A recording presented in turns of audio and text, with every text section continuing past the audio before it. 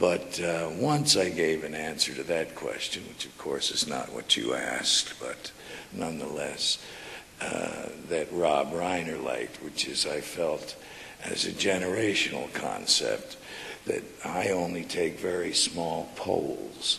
So what I hear conversationally, when I hear something repeated, I think that it's out there in the general atmosphere.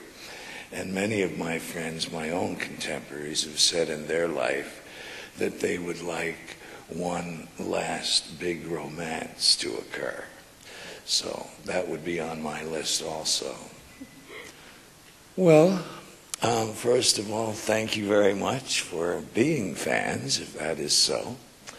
And come and see this. I don't know what it's called here, but I call it the bucket list.